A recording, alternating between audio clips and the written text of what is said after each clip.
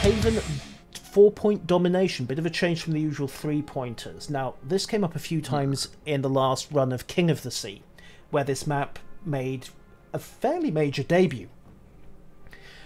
And there's a lot of the teams didn't quite seem to know how to handle it. They didn't quite seem to have their tactics down. So one thing that we saw was a lot of scraps around the southwest corner of the island chain, if you see it on the map. Yeah. I see that chain, yeah. Yeah, and there's also a natural corridor. You've got that string of islands to the northeast, and then the gap between the circular formation. So we tended to see the fighting coming in two zones. One was in that corridor, and one was at that southwest corner where the fleets collided. There was also an observation that perhaps the northwestern starting team had an advantage, although I can't say I've ever seen that borne out in random, but that might not be a good guide. Interesting, yeah. This map I'm very indifferent about, it must be said. Obviously, having only played from a random point of view, it'll be different, but more often than not, in randoms, you often go along the outside edges and you don't go through the island so much. But with competitive and the amount of smoke and radar you can use, there's a lot of good islands that you can actually use to hide a Chapaya behind or start to lay a smoke screen between the islands, which offer quite a lot of good opportunities there. Yes, the problem with those island chains, of course, is that once you are in, the only way out tends to be through the enemy. That is a problem, yes. Like, having a good escape route is important, but not usually that many good escape routes. No, there aren't. We'll have to see where this goes. We'll also have to see if they've changed their lineup. I don't see any obvious tweaks to the team's ship choices for this next game, so let's see what the actual map distribution says.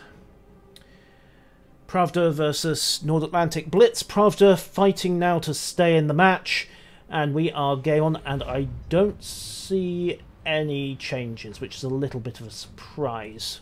Yeah, I'm seeing same loadout here as well. Worth noting, of course, on the cruiser side, NAB have gone for two Kutuzovs, Pravda have gone for two Chapayevs. So NAB have got that smoke advantage.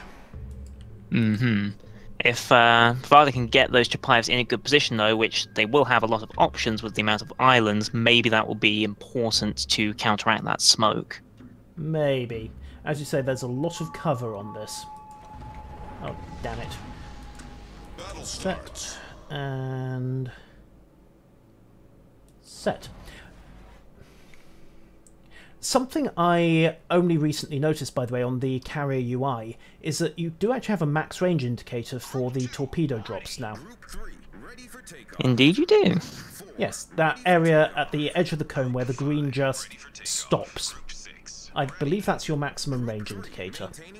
It would appear to be so.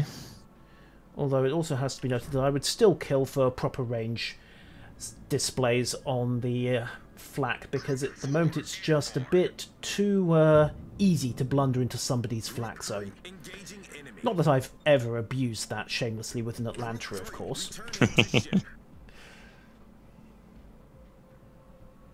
Okay, so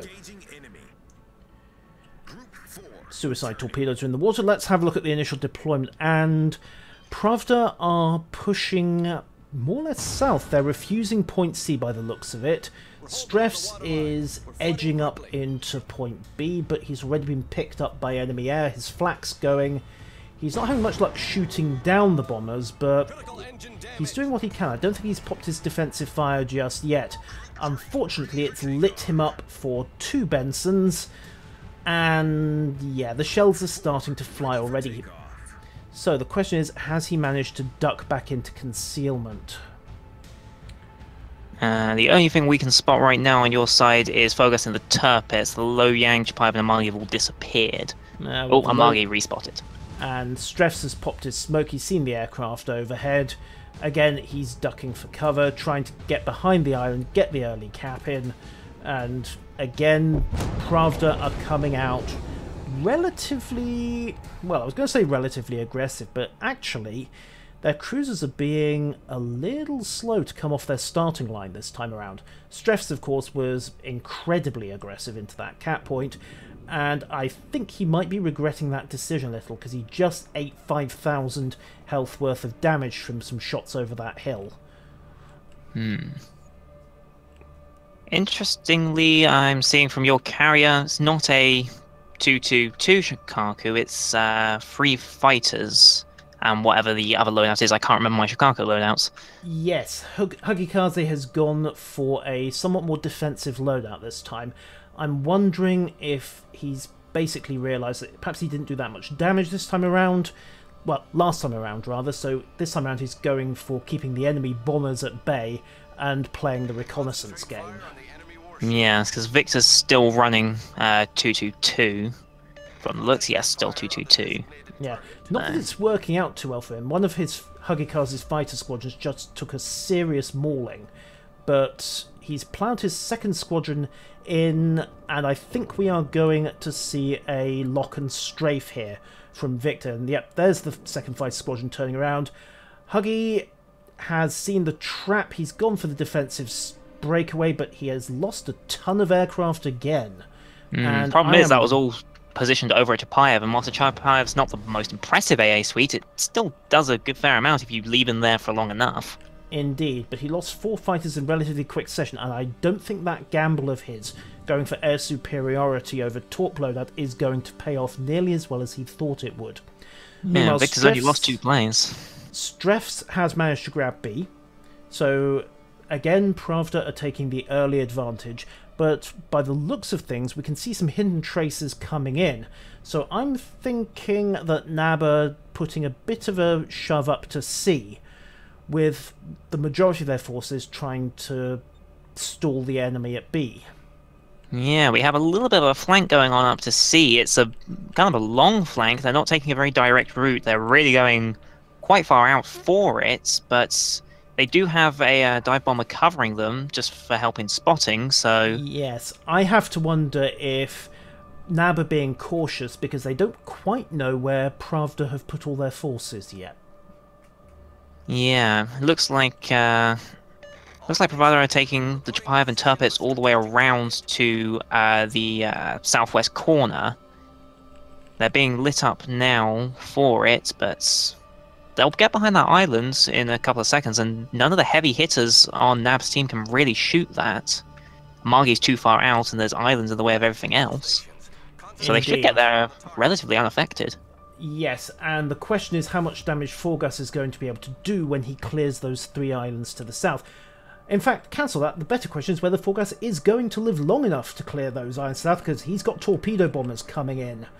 Oh, that's a double drop. That's a double drop. Like Fish are in the water, and if the Turpets has a problem, it's that the rudder is glacial and Forgas is turning the wrong way. That's going to be a heavy hit. This is going to hurt. Ow, ow, ow, ow. He ate all bar 1, and I think any thoughts of trying to turn that southern flank have just disappeared straight out of Forgas 21's head. Yeah, that's a devastating strike. That's over 40k damage in that drop. That's really turned the tide. Indeed. I mean, that has Victor has just basically killed any attempt to flank to the south. Meanwhile, what was the name? Roll 26 has just managed to dive into concealment back in point C, but not soon enough. He's just taken a lot of hits, and he's popped his smoke as a consequence. He's still getting spotting from that dive bomber squadron, of course, but Fallen Orchid has also put smoke down, so it's going to be the blind shooting the blind at this point. Indeed it is. Yeah, that C flank, it looks like they will be able to capture C, barring any good blind shots. Well, there's an Umagi in that smoke, but really it's Roll 2016's Kutuzov that's doing most of the heavy lifting on that cap. Down south, however, we have another stalemate, and Stress is probably highly regretting his life decisions at the moment, and possibly changing his underwear. Is he going to get to that smoke cover? 662 health. Dives into crude BB smoke, but there you go. Blind shot nails Strefs. Ouch. Okay, so that's one of Pravda's destroyer's gone, and critically it's the Loyang, so that's another hydroacoustic search out of commission. Stress did his job, however. He managed to get the capture on B, so unless NAB realise they can push forward, and in fact that's exactly what they are doing because the cap has started, then the territory control is about to swing. At the moment it's effectively 2-1 in NAB's favour with B neutralised, but it's about to go to 3-1. Yeah, Draco and Herbert both immediately went into B as soon as Stress went down. They were just kiting the edge, waiting for that moment, and now they're both in it, and that cap's going to go over really quickly. Indeed. And Meanwhile, it doesn't look like radar's... The radar is in range. If the Chapayev of Yamaneko does put radar, he'll spot both of them pretty easily in the open there, but I think it might be on cooldown. Indeed, but meanwhile over in point C, Roll 2016 grabbed the cap, but then he ate torpedoes, and we have got another carrier strike coming in. Torpedo bombers looks like they want themselves some more Fraulein, but they were panicked by Dragon Striker's defensive fire. Fogus has got the torpedo beat on, and I think he's just gonna scrape away this time. That's the difference defensive fire makes. I'm surprised Dragon Striker didn't pop it the first time. Maybe he had it on cooldown. Possibly. Oh, blood! I'm seeing a team kill. I saw the team kill as well. North Carolina on Chapayev. Yes, McAuliffe was danger close to Armeniko, and I just think he forgot that the Chapayev was there. And, well, 16-inch batteries at point-blank range, and a torpedo, and McAuliffe, I think there may be some harsh words in the dressing room when this is done. Yeah, the problem with the Chapayev in that position was it was trying to get some shells lobbed over that island, but with the Russian arcs, he was just shooting the island. It wasn't a great position to be in. So I think he was trying to move forward to actually allow his guns to actually do something this game, but that put him right in front of a North Cal 16-inch batteries, which is not a good place to be. Indeed, and Crude has got problems of his own. I don't know whether that was blind fire or not from See the Hell's Armagi, but he has just knocked down to 4,500 health. So things are not looking good for Pravda right about now. They're 100 points down, they are 3 control points to 1 down.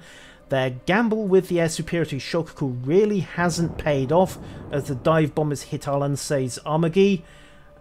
It's not looking good for Pravda, is it? Not particularly, no. It's not working out too well. Fogus is still getting spammed by a lot of fire, and they're trying to get rid of him before he manages to get out of range. Did they get a fire on him with that last salvo? Has he got undetected or not? I am not sure. Fergus, I think, has managed to blink himself back into cover, but the question is whether or not he's going to die, and I think he's safe. Good. In fact, now it's switched to Argy now. And now he's unspotted. Yes, and Alansei is now the one coming under heavy fire, and he's on fire, just to make life even more interesting. 7,000, 6,000 health. Yeah. He's burning. He's got what looks like at least 2 Kutuzovs brassing him up. And yeah, the avalanche of high explosive just comes down, and the Armagi goes down. Yep. Yeah. Meanwhile, now the they're trying dive to bombers... finish with Crude. Yes, they're not going to have much luck because, well, that's North Carolina. There are fighters. Yeah. That said, Crude is probably not going to have too long to savour his victory there because... he goes. North Carolina smashes him as the Alabama hits the Chapayev at the same time, and the Chapayev kills our Kutuzov for NAB, so Indeed, he finally went down. A lot of ships just went down in very quick succession, but it's not going to make too much of a difference for Pravda Kantai here. They are going to need a miracle, I think is the politest way of putting this. They are down to half a North Carolina, what's left of a Benson and a Tirpitz, and Hagikaze, who is suddenly discovering that when you only have 1 torpedo bomber squadron, it's a little hard to kill things. Yeah, they really need to get into the cap circle to have any hope of pulling this back, because 3 cap circles to 1 is a very major advantage, but Dracor has just smoked up World Base and SMCPO, so they're going to have perfect cover to defend anything that even tries to go into B. Indeed. Fallen Orchids managed to get a smoke screen into B, but he popped his launcher a little too early. He's run himself out of cover. Ooh, Fallen Orchid gets slapped by the Alabama. Blammed as well. So the question Beautiful is, reaction shot. Yeah, the question is whether or not McAuliffe is going to be able to take much advantage of it. He's getting blind fired. In fact, I think he might have radar given the accuracy of that fire. And he's got a lot of torpedoes heading his way as well. In fact, 2 full Benson drops heading right towards him. 20 torpedoes, what looks like 2 Kutuzovs and a Benson brassing... No, sorry, a Chapayev and 2 Bensons brassing him up, plus whatever the battleships are sending his way. Oh, he was just out of range of those torp drops. That was a lucky shot. The Bensons just ran themselves out of steam, but the second launch did not run out of steam, and McAuliffe eats one right on the nose. Now, the question is, can he control that flooding? Question also is, how long will that smoke last? Because See the Hell and the Amagi's on a major flank around him. As soon as that smoke goes, See the Hell will have a perfect broadside shot on him. Exactly, and it's not going to matter, however, because NAB are on 985 points. Again, This is GG. Pravda are getting absolutely stomped. I think that is the politest possible way of putting this. Indeed, 997,000, game over. Ouch, I think is the only possible way to describe that one. Absolutely. Now, I think what really shifted that initially was the drop by Victor on Fogus and the Tirpitz. That 40k salvo with 7 out of 8 torpedo hits completely nullified that entire southern push. Yes. And they were just able to hold their position all too easily because they had no threat of a flank. Yes, I mean, that was the moment that Pravda got forced onto the back foot, and they never really recovered because NAB's US battleships were just able to go bow on, sit there, use the smoke from the Bensons, and just play defensively. And that's the nice thing about... And that's one of the things about domination mode. Once you have a control point advantage, you can sit back, dig in, and just make the enemy come to you. Indeed. Ooh, hectic matches. Yes, as I say, League of the Sea might not be king, but you still get some pretty good games in it. So I do not think we are going to go to a third round at this point. Pravda have basically lost the match, and that is pretty much it, unless they decide to play a third game for pride.